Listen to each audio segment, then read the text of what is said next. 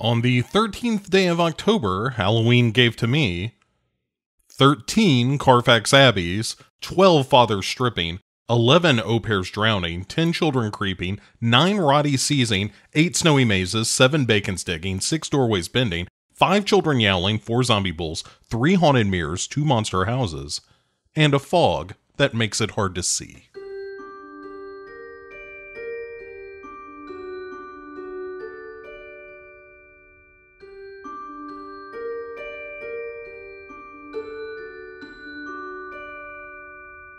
Hey everybody, and welcome back to our 31 Days of Halloween here at Legion Podcasts. It is Tuesday, October 13th, and we are back into movies I just wanted to watch territory. Thanks as always for joining me. Enough goofing off, enough foo-for-rah. Let's get into it. I'm talking about 1979's Dracula. It is one of the lesser mentioned, I feel, interpretations of this story, right along with that Dan Curtis, Jack Palance Dracula. But the thing about the 79 Dracula, it's directed by John Badham, who would go on to do a lot of really popular movies. He did War Games and Short Circuit and those stakeout movies and things like that in the 80s. Did a lot of television here recently. Notably popped up on the show Psych, which tends to be a haven for actors and directors from the 80s who wanted to work on a show for a while. But yeah, so it was directed by him. It stars Frank Langella in the title role of Dracula, and he's amazing. More on that in a minute. Laurence Olivier is Van Helsing, which is crazy to me that there is a version of Dracula in which Laurence Olivier plays Van Helsing. But he sure does, and does a German accent and the whole bit. It's Donald Pleasance as Dr. Seward, and Kate Nelligan plays Lucy Seward, who is really the main female lead of the film. And they do some mixing and matching. Like, that's one of the things that's a little bit jarring about this version of Dracula, is that Mina is Mina Van Helsing instead of Lucy being Lucy Westenra and sort of being the first victim. Lucy Seward is sort of the Mina character. And so there is part of me that's, this is a less traditional take on the material, but also, it's a sub 2 hour version of the novel. And so how do you do that?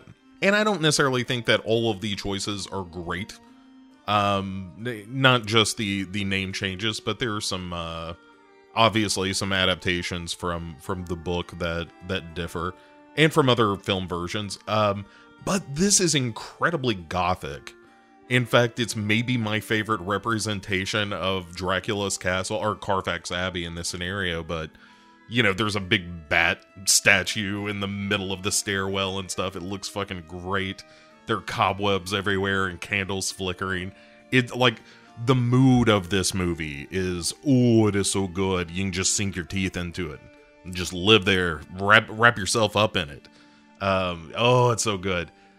So the atmosphere is fantastic. It opens with the story of the Demeter, where you see sort of what happened, why the captain lashed himself to the wheel and so forth.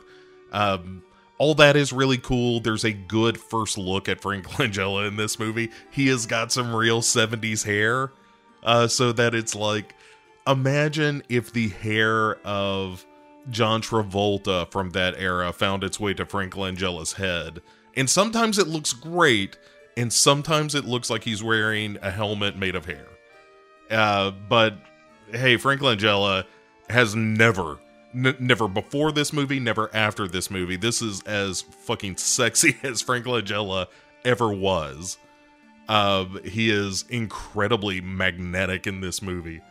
It's great. It's a great Dracula performance, and that's tough, right? Like, how do you get that sense of power and arrogance? They really capture that in this film. Like, Dracula comes across as like, there's no way you can beat me.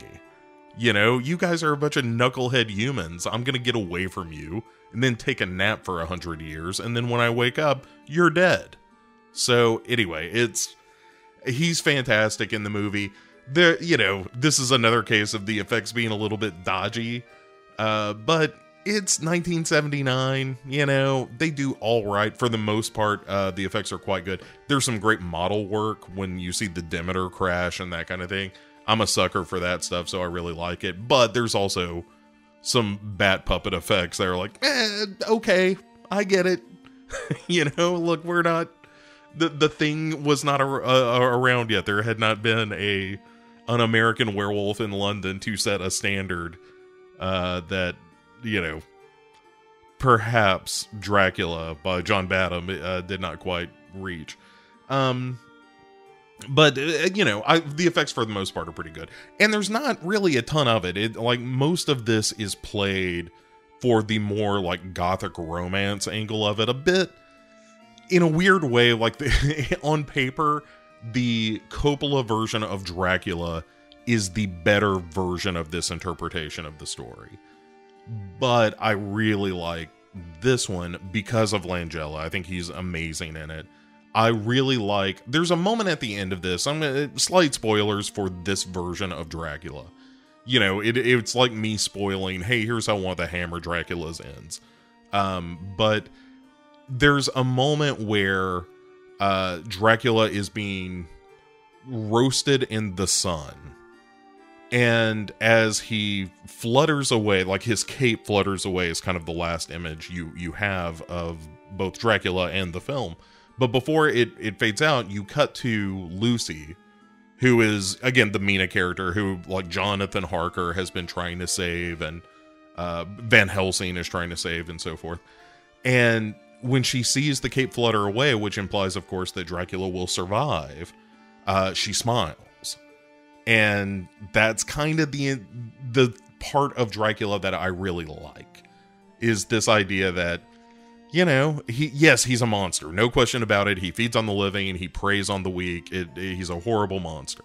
And yet, he is also this sort of sullen figure, a guy who, as he says in the Badham Dracula, like, he sees friends die all the time, and has had a number of brides over the course of his hundreds of years alive. But, nothing stays, nothing remains. It's just him. And that's partly why his ego is what it is in the film, I think. And anyway, it's a really good interpretation of the character that's much less a monster, even though he turns into wolves and bats and shit like that. There's not a lot of him just bearing fangs and tearing throats out and stuff like that, although that does happen at least once in the film. But it's not terribly gory, although the opening is a little gorier than I recalled, but then it kind of settles down. It sort of blows its load in terms of the special effects in the early goings. But it moves at a nice clip. Like I said, it's under 2 hours to get the whole story in. There are some very notable omissions. Like, there are no brides of Dracula in this or anything. It totally skips over Jonathan Harker going to Transylvania and becoming a prisoner of the Count and that kind of thing. It kind of begins with the Count showing up in England, and then one thing leads to another. Bada boom, bada bing. We gotta kill Mina because she's a vampire now. But that's creepy stuff. Like, the one vampire that is not Dracula that you kind of get in this movie is really creepy, and it's really well done. So yeah, if you've never seen it, I streamed it on Amazon, and I wanted to say this about it too. It looks great in the sense that the HD quality is very good, but the colors look really washed out to the point that some of those scenes almost look black and white, and I just don't remember if that's a characteristic of the film itself, that's how it's shot and how it's intended to, drain the color as life drains and whatnot, or if it's just kind of a bad print. Which may be the case as well, which is a shame because there's some like vibrant, it does that kind of 70s, early 80s shit of like, we're going to do an interpretation on film of what it's like to be seduced by Dracula, and it's swirling red colors like the fucking black hole for a second. So anyway, that stuff is fun, and it looks like it would be great in high def, but it's kind of colorless. It came across as kind of orange. So, and I've got a pretty good TV and whatnot. I don't think it's a problem with the television. I think it may just be the color on the print. Kind of a weird complaint to make about the film, but it did look good in high def, and seeing Donald Pleasance be comic relief in a Dracula movie is kind of fun. So yeah, if you've never seen it, check it out. I'm a big fan of it, but I also kind of grew up with it, and I love Frank Langella, and he is all kinds of sexy in this movie. Not that Kate Nelligan isn't, but holy shit, you know, it is Frank Langella's movie, and he steals it. Like, right out from under Laurence Olivier, who is great as Van Helsing, but Van Helsing has one brief pause before we go here. There is a great Van Helsing line where when they first realize that Lucy has been bitten and that she's suffering from the bite of a Nosferatu, he immediately is like, yeah, start rubbing garlic all over. And Jonathan Harker gives him some shit. He's like, I can't smell this anymore. Like, the garlic oil is overpowering. Olivier is just like, I have no time for you. You know, it just shuts him down. It's like, look, I'm trying to save her life. I don't have time to explain myself to you. Just shut up and do what I say. It's really good. Olivier's really good in it. So at any rate, if you get an opportunity to check it out, I think you'll enjoy it. And that's it. That's it for today. We will be back tomorrow with a new movie. No, I'm not going to tell you what it is. You gotta come back. And of course, as always, if you want to drop me a line, edbo, that is BO, at legionpodcasts.com. Let me know how your Halloween's going, what you've been watching, what you've been doing, how you are enjoying the Halloween season. I enjoy doing this all to hell. So I hope you're having a good time. I certainly am. And then back tomorrow with another movie. So have a creepy Tuesday, everybody. And I will talk to you on Wednesday.